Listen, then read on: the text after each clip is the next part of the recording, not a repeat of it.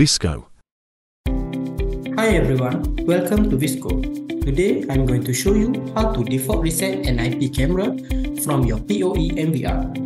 To start, please unplug your IP camera from your PoE MVR and plug it into a PoE switch which is same network as your PC.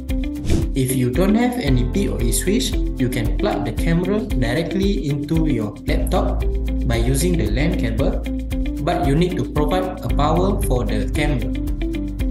Once the camera and the PC are within the same network, next open SADP tool software on your PC and it should detect the camera directly. To find the camera, you can simply sort by IP address, since the IP address for the camera that are come from PoE MVR will normally be 192.168.254.numbers. Select the camera, set the IP address, subnet and gateway for the camera exactly same network as your PC, or you can just enable the DHCP. For the password, if your settings are correct, your camera file password should be same as your MVR password. But if the password is wrong, then you need to reset the camera password.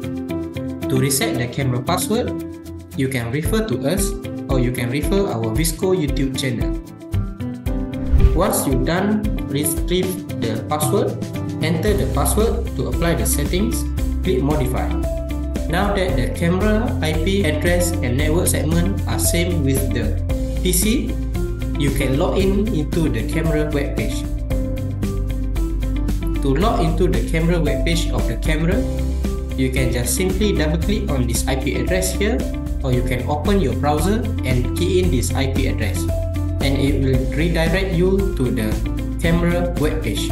To log into the camera, enter the camera username and password.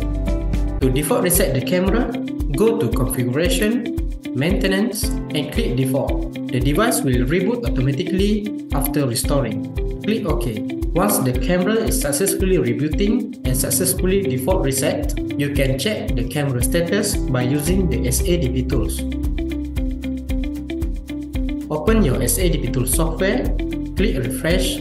After a while, the camera will be in the software. As you can see, now the camera is successfully default reset and the status now is inactive.